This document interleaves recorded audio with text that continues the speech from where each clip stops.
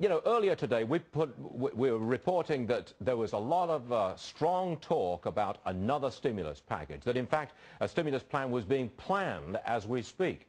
Earlier today we heard that maybe there's a pullback from that, that we're not going to get a second stimulus plan. Can you tell us where we stand? I hope that the talk begins again about having another stimulus plan, and here's why.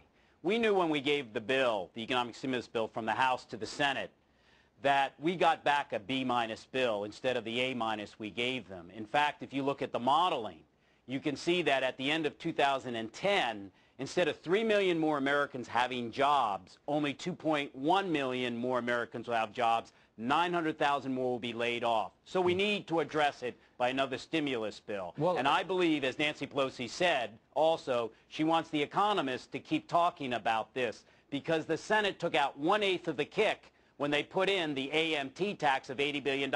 We have to recover from that.